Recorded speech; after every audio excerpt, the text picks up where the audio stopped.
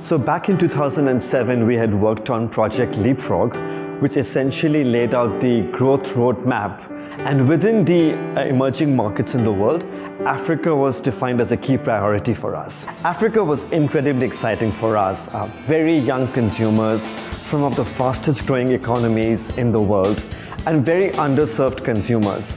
We actually had made our first entry into Africa in 2006, where we had acquired a company called Rapidol, which was a leader in ethnic hair color in sub-Saharan Africa. Many companies find Africa to be a big challenge, but in these challenges, we saw tremendous opportunities. There were many skeptics of Godrej's right to win in Africa. After all, we operated a small business in South Africa. In 2008, we then acquired another small business called Kinky, which was in the business of trading hair extensions. As part of our efforts at looking at brands in the hair care space, we came across Darling as a business in 2010. Today, in terms of where we stand, Godrej has a platform in Africa across the top 10 countries.